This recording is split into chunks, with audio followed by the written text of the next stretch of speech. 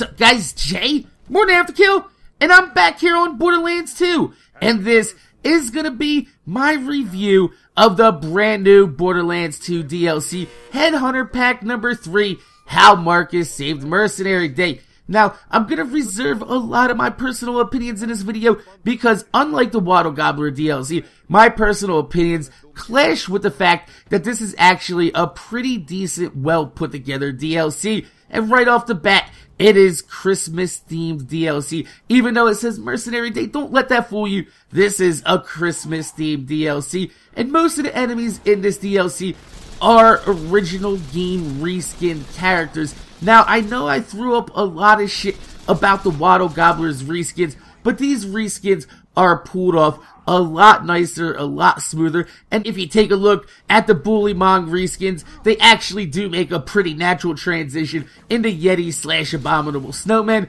And also, you will see in the side mission that there are a really good use of midget loaders as toy presents in the side mission, and that right there is a little bit better than just slapping a face from the guy that's dead in Sanctuary on top of a nomad and making his mouth not move.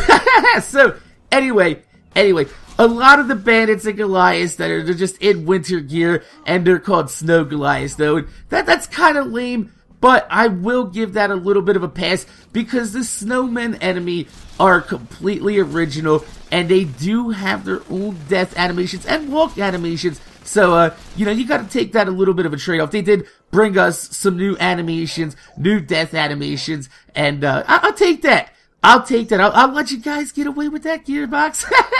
So, anyway, the story inside this DLC is a tad short, but it's still longer than the Waddle Gobbler if you don't count Grandmom's toward 25-minute mission, because that right there is bullshit.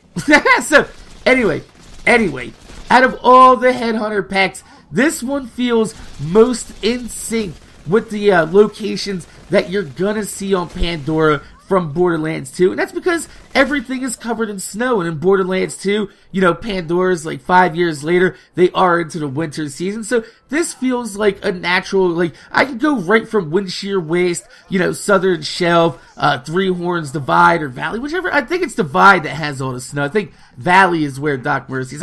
I always mix those two up, but anyway, you get my point. You can go from there into this DLC, and you're not going to skip a beat. It's going to feel really well in sync with the game, and I like that. I like the fact that everything feels like it belongs inside of this game.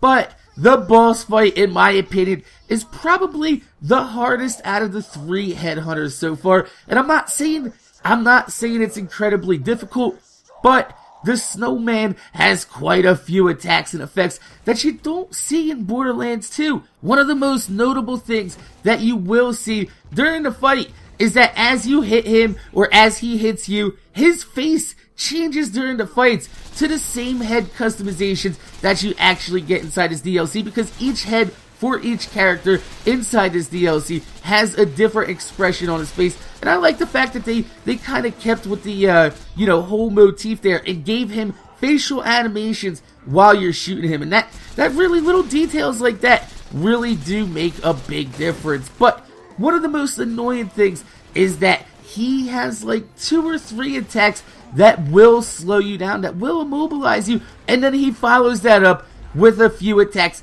that will health gauge you very easily. So he seems to have a little bit more health than Jock at OP8. I don't know, I don't really go into the game files to go ahead and check that out, but it seems like that he has a little bit more health, he's a little bit harder, and the fact that he reduces movement speed when he hits you, it's a boss fight that you can realistically find yourself in a real bad spot really quick, especially the fact that he does have a cliff there, and he does have a huge knockback attack that does have, the penalty of insta-death from getting flung off that goddamn motherfucking cliff. So, anyway, overall, this DLC is technically better than the Waddle Gobbler. The areas are prettier, they're more open, it's not so cluttered. I like the fact that the boxes in this DLC are reskinned as presents and everything. They did a good job of pulling everything together with the reskins from the, original game. And the reward for beating the boss is 2 huge boxes that hold enough loot for 4 or 5 boxes. My only complaint about that is that it can be a pain in the ass trying to see what type of weapons spawn on the top portion of the box because you can't see the fucking babes. God damn it. So, it's actually a pretty good box though. They do, I have seen people pulling legendaries out of there. I haven't pulled a legendary, but I did get a few E-techs out of this, and it seems a good place to get class mod of relics for those of you guys that are still leveling up, that just bought this game on Game of the Year or PlayStation Plus for free this month. So, like I said, it's a good DLC. My only gripe with it is Gearbox has a habit of giving fan service to very specific customers. They did it first with UVHM and Digistruct Peak. They're kind of singling out the, hardcore player, even though that makes up the minority of their player base. And then these DLCs, they're going towards mostly American customers that celebrate these holidays. And it's same thing with the, the Loot Hunt, and they also have that mobile app right now, Loot the World.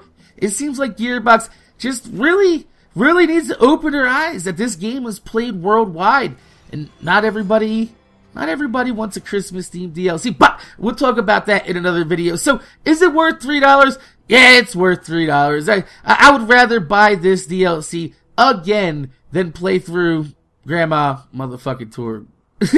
So, anyway, my name is Jay, MorninAfterKill. Make sure you guys rate, comment, subscribe. I want to thank you guys for watching. If you could leave a thumbs up on this video, I would highly appreciate it because it gives me motivation to make more videos for you motherfuckers that watch my motherfucking videos. So, if you're wondering if you should buy this DLC, I think it makes a pretty decent addition into the game, even if you're not really big on Christmas or you don't celebrate Christmas.